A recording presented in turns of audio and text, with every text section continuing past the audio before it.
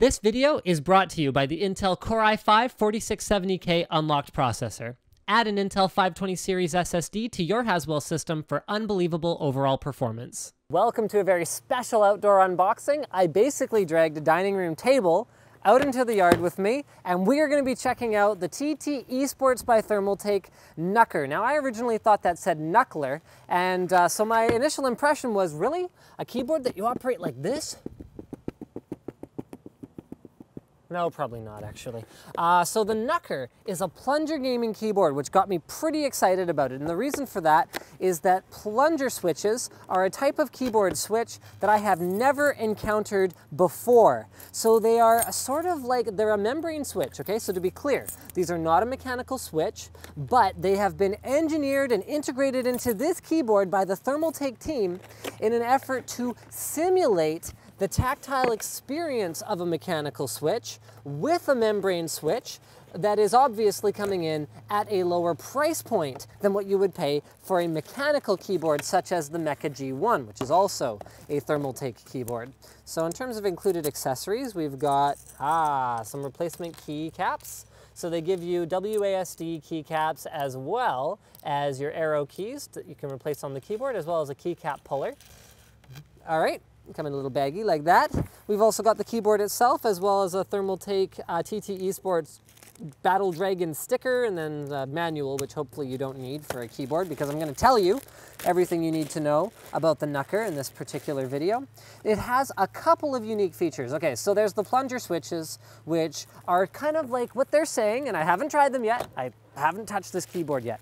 What they're saying is that it's a lighter mechanical switch feeling at a lower cost. It's only 15 million key presses for the total sort of rated endurance compared to 50 million for a Cherry MX switch, but they should be lighter and therefore more comfortable for some people. Now there's a couple other unique things. Check out these S buttons here.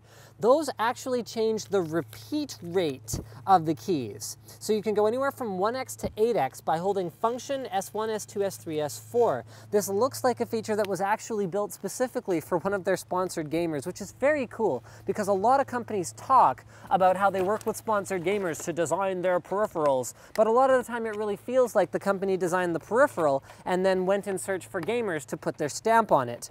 Not going to name any names, of course. So, Plunger switch offers response feeling like a mechanical switch, enhanced anti-ghosting function for up to 12 keys with USB and 16 keys with PS2. Oh yeah, and that repeat rate changer only works with PS2. Plunger switch enables excellent gaming elasticity with life expectancy up to 15 million keystrokes. So let's have a look at this. They also say they're quieter than mechanical switches. They sound about like blacks to me. So in terms of the audible level here, I want you guys to, I'll get my mic in nice and close.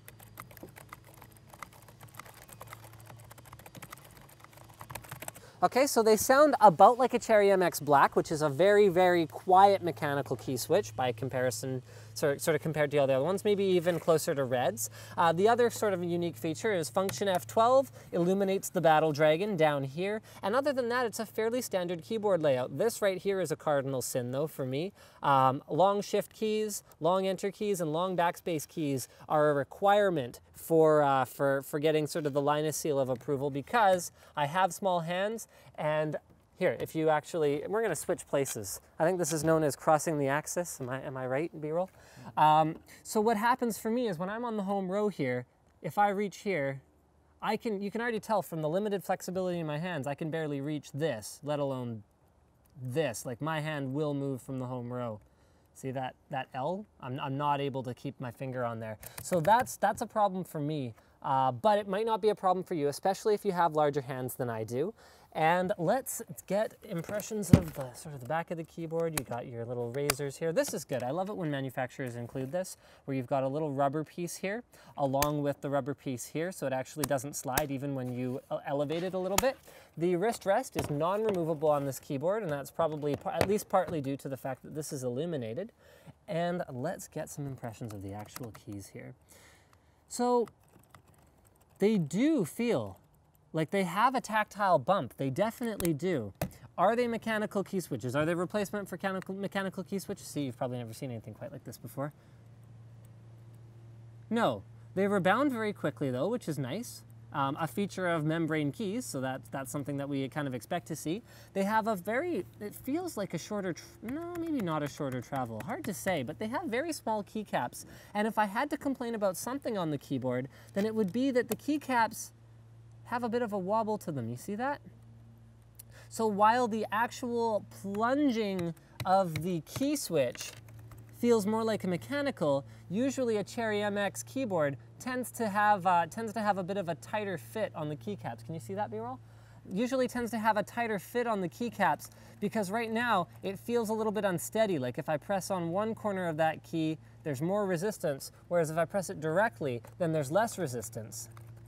That said, I don't think this would slow down my typing in any way, so that's not really going to be points off. Actually, it feels very natural to type on.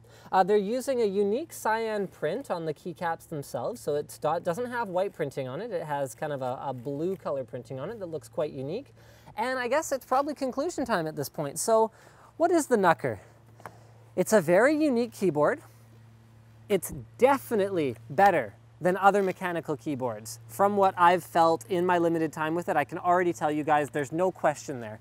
It is closer to the mechanical experience. It doesn't offer the same durability, and it doesn't have the same kind of build quality that you'd get with something like a Mecha G1, but it is better than other mechanical keyboards. So it's kind of like how, you know, the Logitech G15 Gen 1 holds a special place in many gamers' hearts, because even though it was a mechanical keyboard, it was a cut above mechanical keyboard compared to the other stuff out there. So I guess that makes them kind of similar.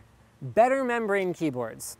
Is this a good thing? Yeah, probably, because not everyone's going to be able to drop 80 bucks on an entry-level mechanical keyboard, $80 to $100. Some people are just going to stick with membrane, so we'd rather they at least have a better membrane keyboard.